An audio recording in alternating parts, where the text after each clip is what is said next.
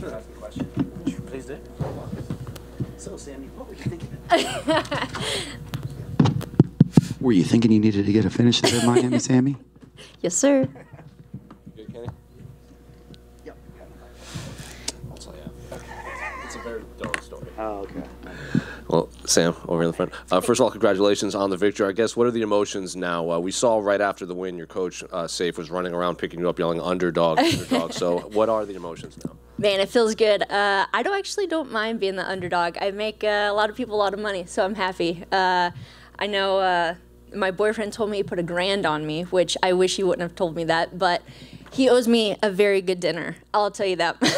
When did he tell you that? Like a couple days ago, I think I was like a plus 400 or something like that. So I was like, I love it. I love it.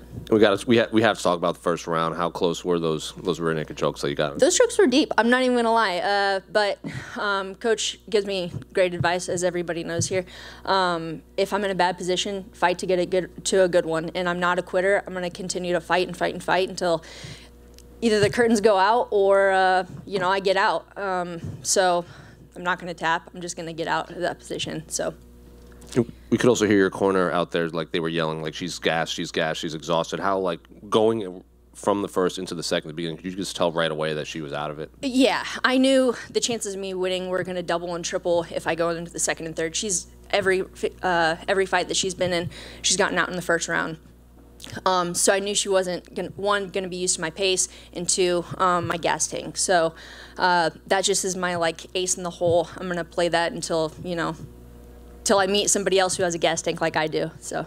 The final one for me, I guess, when do you want to return, and like what do you want the rest of your year to look like? Oh, that's up to Coach. I'm always going to say yes, and whatever he says goes. So I'm just, he's the pilot, I'm the co-pilot, and we're just running this plane until we can't anymore. Or actually, no, until we have that belt strapped around us. So, yeah.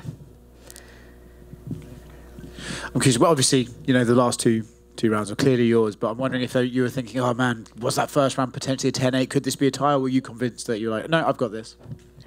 Yeah, part of me thought it could be a 10-8 round, but you just have to keep going and keep fighting and make that second round the best you can be, and the third round the best it can be. So I knew the pace that I was putting on her, and she looked like she was in a lot of trouble. She looked like she was kind of drowning in the second and third round. So I just knew I had it, whether it was a 10-8 or not. Your gas tank is obviously very good itself, but when you see your opponent clearly withering, right, in the third round, her legs are so heavy, does it just almost amplify what you've already got? Yeah, it does. It's kind of funny. I fought her teammate, Estella Nunes, in that fight. I saw Estella take a very deep breath, and then I knew I had her. And then after Coach said, in this fight, she's gassed, I was like, okay, now my confidence is ramping up.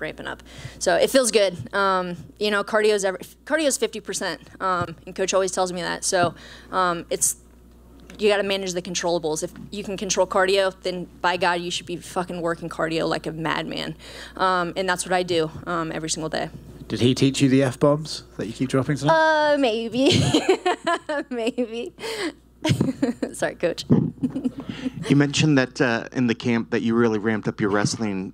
Is that where you felt like for this particular fight, or is that just something in general that you thought that you really sort of needed to bring up? Yeah, you guys saw in the Pierre fight that I got taken down, I think 5 out of 10 times.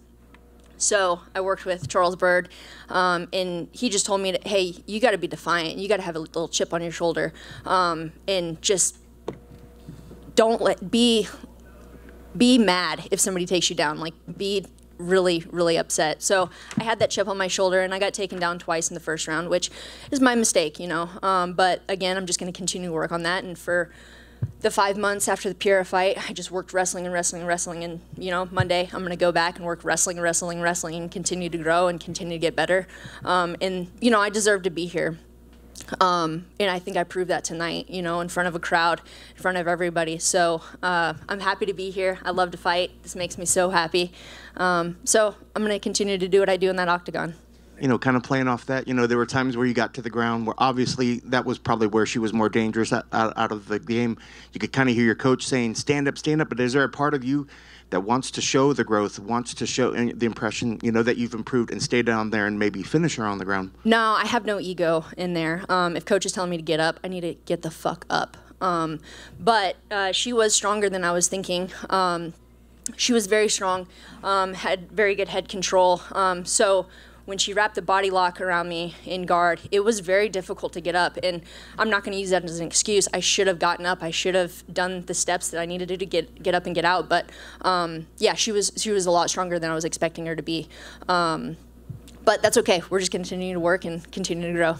And last thing for me, was there a lot of hands in the gloves going on out there? Yeah, It seemed like we were hearing and seeing some of that, but we couldn't quite make it out on the TV. Yeah, definitely. It was kind of funny because in the first round, I heard her yell to the ref that my hands were in her gloves, and then and they weren't. But then after that, she kept putting her hands in my gloves. So I was like, well, maybe I don't know what her thought process was, but definitely they were in there. So that made it a little bit more difficult. But it doesn't matter because I'm not going to use excuses. I just need to work, and I just need to get to a better position.